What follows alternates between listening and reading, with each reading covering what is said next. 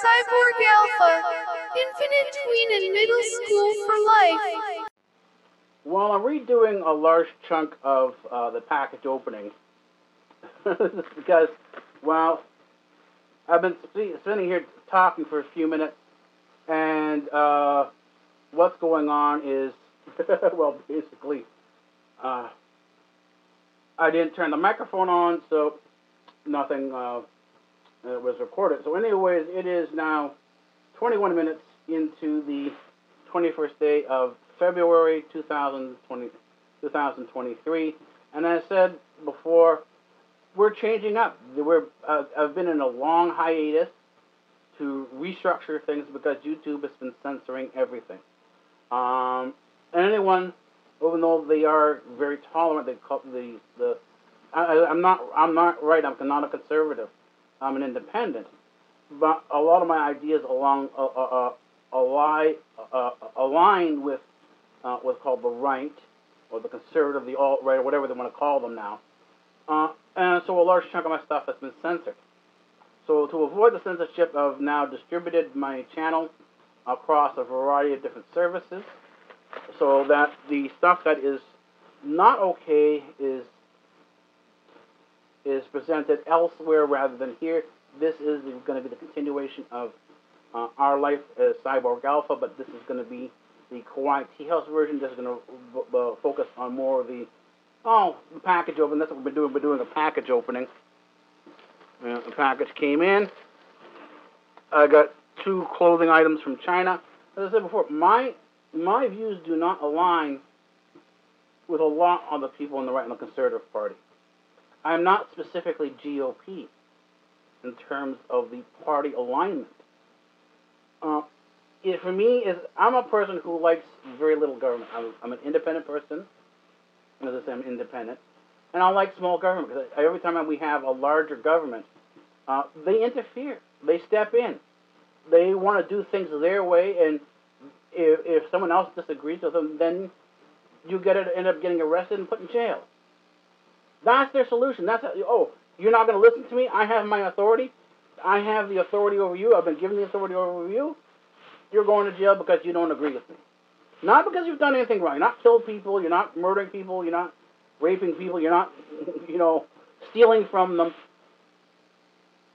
It's just you disagree with them and how things should be done, and then that's the entire issue. And then, of course, what they do is they don't give you a specific charge. They charge you with obstruct. And it's an empty, open charge that can mean anything. And usually the courts do define it as anything, because the courts, once you're in the court system, they're not going to back down. You're going to be charged and convicted of something, regardless if you've done anything or not at all.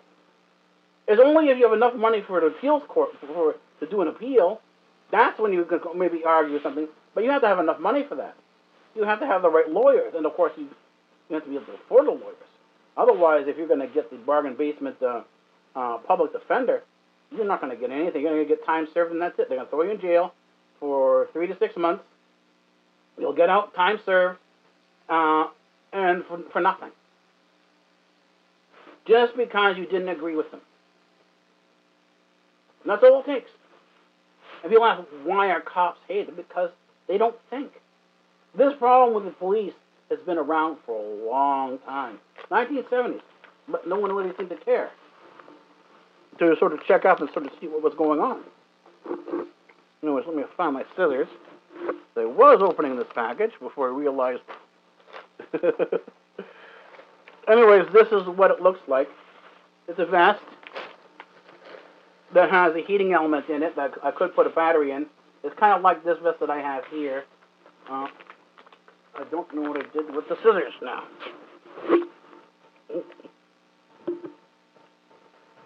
Kind of messed that one up. Where did the scissors go? Oh, I can't find the scissors now. Isn't that wonderful?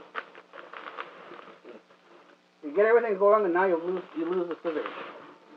So I got to find the scissors in order to continue. I don't know what happened to them. They should have been right here, but they don't appear to be. Here we go. hidden under a pile of things. Here are the scissors. So I can open this pack and see what comes next. It seems to be a different package than it was before. They're the same size.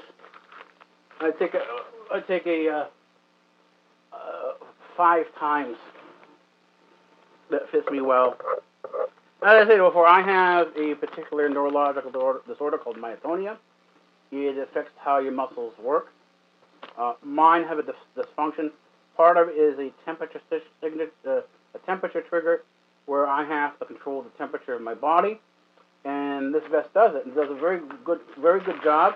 I got these vests for $35, where normally I've seen them retail online for about between $300 and $400. So, anyway, that's my take on this. So, I disagree with the whole issue on China. I don't have any issues with China whatsoever. People need to learn to live the way they want to live without sort of blaming others for their mistakes or whatever. So I got to find the opening and sort of see how this sort of works out. Yeah, so here it is here. Same type of vest that I'm wearing now. They've changed the button here. The button's right here. Normally, if I had a battery pack in, the button would light up. But I don't have a battery pack in it because I don't really need it. And even down at up here in Canada, where our temperatures get down to minus 30, these jackets are very warm. And indoors, they keep you warm as well. So, anyways, if you want deeper information other than the package openings or what we've seen here, you're going to have to follow around other channels. I will be announcing the other channels, but none of the content that is on a deeper level will be presented here. This will be simply the Greate house, the nerd environment, if you will, and how I exist as a nerd, or should we, as Cyborg Alpha, exist. Anyways, I think that's going to be it for now, and I will see you in the next segment of the vlog. Because I don't have a day and I don't have a night. I'll explain that in the next segment. Well, welcome back to the vlog. This is the next segment. It is 6 hours and 24 minutes into the 21st day of February 2023, and I put the time and date stamp in there because this is a vlog, a video log.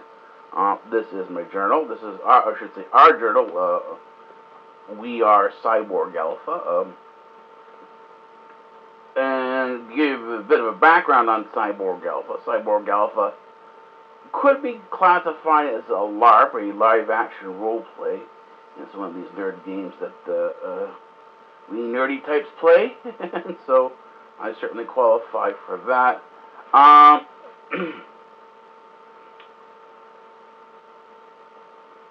This occurred several years ago that I've been playing Cyborg Alpha, and I've been doing other LARPs before then.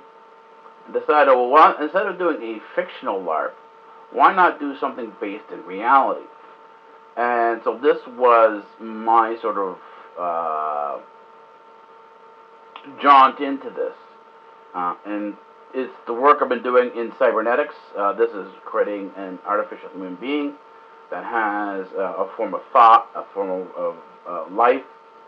And the first step into it, the way you would step into artificial intelligence to create a sort of a sentient being, to create an android, the first step would be the cyborg. Now, a cyborg doesn't necessarily, because it is theoretical, it is a proof of concept, the sort of advanced concepts type of research. The actual model doesn't have to be there itself. What you do is you construct a sort of a functioning model of what it would be, or what it could be. And in that, you would set your theory out, and so this would be part of the research paper that would give. If I were producing research papers, this would be actually part of the paper. This is the way, in some ways, of publishing something. You can talk about AI as much as you want, but and put up these great papers, but unless you can actually create the thing, the cyborg or the android, it's still theory on paper. You actually haven't done anything. And so going back and thinking this over, we began to realize that the paper, the thesis, is the cyborg. And so this is a step into that. That's what I did several years ago. Instead of doing a live action role play, which requires a certain amount of research. This is why nerds love this, is because you have to do research. Well, rather than doing research on something that is fictional or fantasy, why not bring the real research into the same role? In other words, you treat the research as if it were the game live action role play. And that was the creation of Cyborg Alpha. It was the research into cybernetics, into how machines could think or how it could behave, talking about behavior, looking at behavior science. And this sort of left off in terms of where I was in quantum physics, in terms of understanding the nature of the universe. In that, Planck had brought forward the concept of the soul in quantum mechanics. He's the father of quantum mechanics. And it never really kind of died down. It was just sort of pushed to the side. Most scientists, in terms of what they published, didn't really talk about it. It was sort of there in the corner, but because if you're part of an institute, there are certain things you're allowed to do and certain things you're not allowed to do. You are restricted to the research that is, quote-unquote, acceptable to that department that you're in. And a large chunk of the unanswered questions that brought it back in the whole question of metaphysics, which just simply pushed to the side and said, doesn't matter, we're going in this direction anyways. But however, they were never able to pin down the physics exactly. They were never able to bring back the deterministic nature of physics that they had in classical science. This is it's attributed to Newton, but it's not actually Newtonian mechanics. Newtonian mechanics, because of the nature of calculus, doesn't actually bring in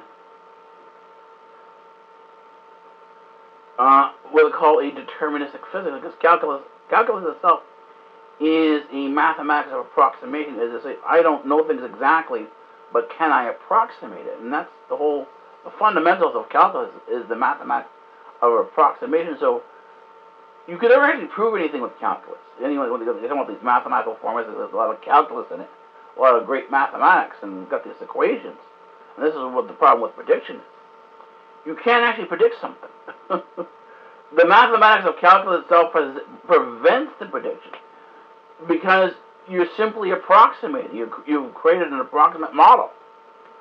And this creates a huge problem. So this is a new style of physics, a new style of existence as a scientist, as an explorer, actually, because you're exploring the universe, you're exploring the different things around you, and a lot of times it can't be put into numbers. So you actually have to experience it rather than simply letting it be an intellectual exercise. So, if you want to do an intellectual exercise, that's great for you. But if you actually want to get out there and explore what's going on, to have a better understanding, then you need to go out and experience things. It's that experience that sort of adds to the understandings of what you call the academics. Without the understanding, without that experience, the academics mean nothing. And in many cases, when you're sticking within the academics, you'll miss a large chunk of what's going on. So this is how Cyborg Alpha, Cyborg Alpha exists. I am, in the physical present, Dr. Daniel Karras, or Bishop Daniel Karathanassis. Karathanassis was my original name in terms from my grandfather, but when he came over to the United States, my grandfather's name was changed to Karras. Thanassi was left off, and so instead of being Karathanassi, it became Karras. So, because I've stepped back into metaphysics, I did this more than 15 years ago, this includes the meditation, because in the eastern part of the church, the eastern part of Christianity, there is still meditation. There is still pretty much looks like a lot like what you see in Buddhism or Hinduism. A large chunk of that is still there. It's just in a very hidden form. It's not brought out into what we call real world observation, so that it was never designed to be out in the world in terms of being something on display. It was always meant to be hidden, private, something that is more internal than anything else, because you're reflecting on the what we call the higher consciousness.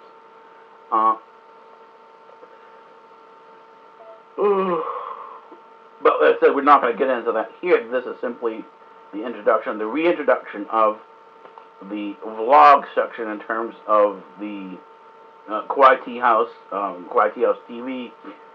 That's the kitchen, which has been redone to a certain degree. There are now several music studios. There's actually 3 full music studios, including one I had created on my tablet. And it's connected to the sound system that I have here. I just haven't fully tested it out yet. These things come in progress. It's a certain amount of time is required to sort of bring everything in. And as I said, I don't really sleep that much, and this is it. I talked to you last around 2 o'clock in the morning, and now it's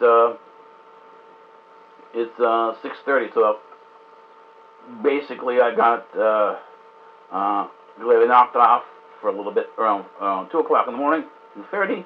It's now 6:30. I have been awake since 5:36. Wasn't really able to sleep, so I got up. I've got something to eat now. I got a banana and some banana.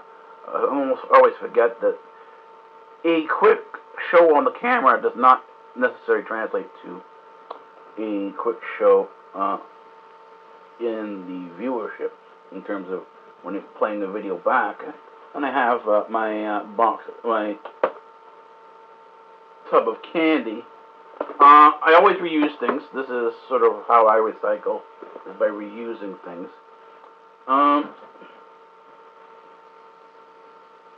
So, if you want anything further in terms of the depth, you have to go to other channels. Not on YouTube. It'll be off of YouTube, because YouTube is unfortunately very restrictive at the current point in time.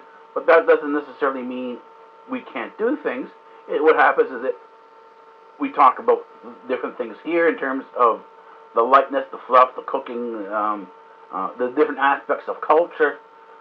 And then from here, you can go to other channels, and then eventually they'll be always listed, where you can go get we'll call the fuller, the observation notes. You can get some of the vlogs that are actually verbal essays. In other words, you can get the fuller content elsewhere off of YouTube. And this is how Cyborg Alpha TV Network is going to expand. It's going to grow. It's going to include a number of different TV channels that have a variety of content on it, so that you can sort of pick and choose what you want to watch and what you don't want to watch if you want to watch it. So, anyways, this is Cyborg Alpha. I am an infant tween, because the information that I study is infinite in sort of its expanse, and this is what calculus is based on. It's an infinite point that's the point that's infinitely far away. You simply approach it, you approximate it, it's in the limit, and that's it. That's as far as you go. And for me, this limit is no more than middle school. So I am a tween for life. It's middle school for life. And that's the way it is, and that's the way my life is. It is that path. It is the jaunt, the journey. And it takes different forms. Sometimes it's knocked down. It's sometimes when you're doing an upgrade, or you have to retool, you have to readjust. And not always, things don't always remain the same.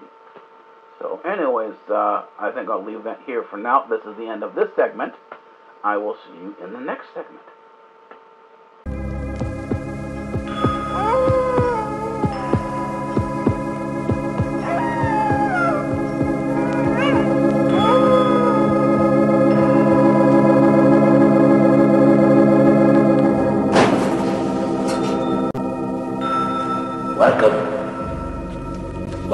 library, and I am a librarian.